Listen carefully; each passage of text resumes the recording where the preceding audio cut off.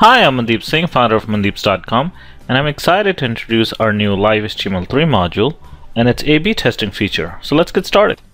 Now I won't talk about what A/B testing is or what is it used for, because there's tons of articles, great resources out on the web that you can refer to. But what we're going to do instead in this demo is just see how we can set up a A/B test using Live HTML, and let's get started with that. So I have a default installation of DNN9 here, and I'm just gonna head over to this new page I just created called blog, and I've already added a Live HTML module to this page. So let's go ahead and go to manage.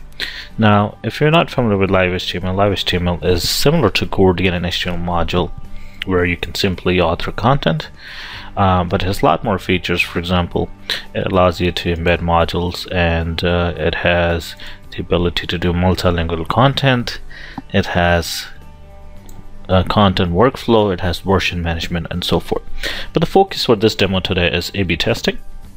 So that's what I'm going to do. I'm just going to check here, say yes, I want to do A/B testing. I'll go back to my content, and what you notice here is I got two tabs here. We got the default content, or also known as control, and we got our test content, also known as variation, or simply A and B. So let's go ahead and do that.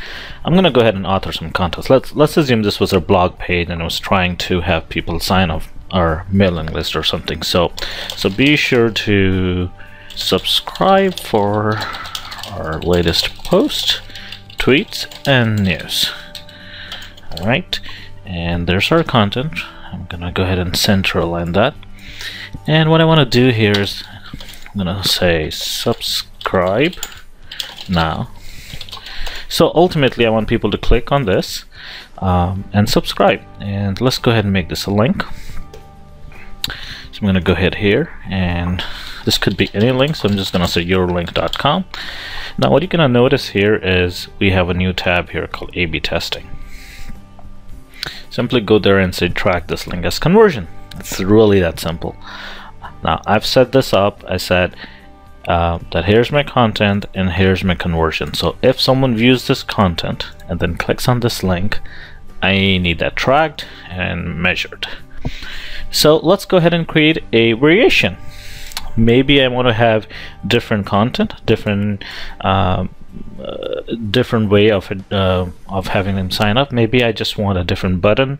Maybe I want a left align, right align, different colors, whatever it might be. For this simple demo, I'm just going to copy this here, keep that same, and I'm just going to basically change subscribe now to, let's say, get started.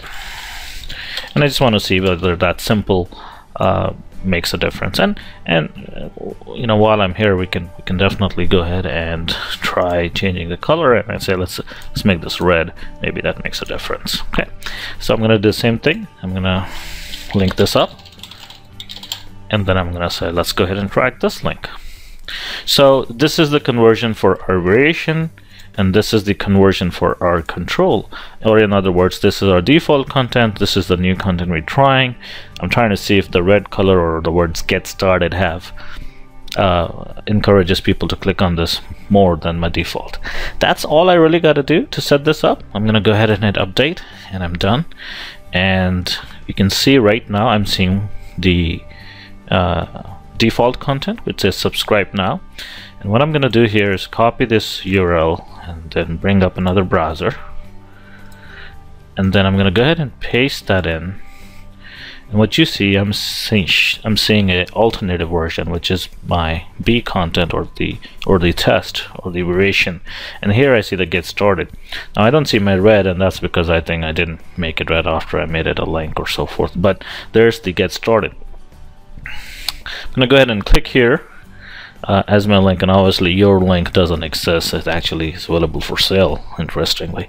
And I'm going to click here. So basically that's all you have to do to tracking.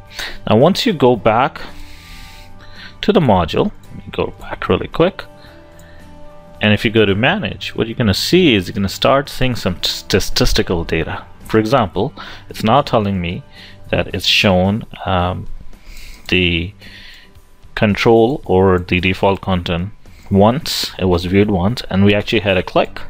Similarly, showing that content B, or the test or the variation, was shown once, and we had a click as well. Now, based on this information, it's saying that the test results are not significant yet, and that's because we've not collected enough data. But let me go ahead and cover a couple more things. When a particular version is decided and shown to a client or end user, they continue to see that for the entire session, so we're not changing content on them. So that's one good thing.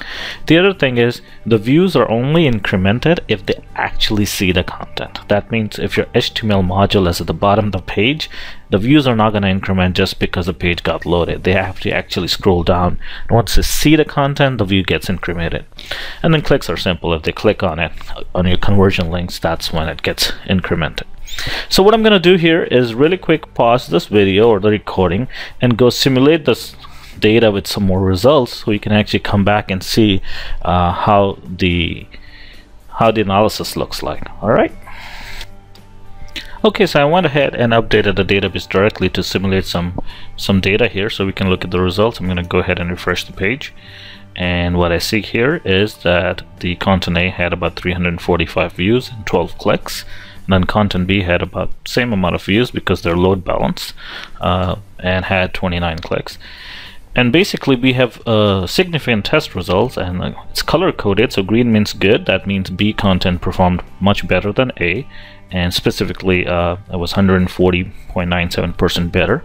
And there's a 95% confident statistical model in place saying that this is not a random or coincident chance.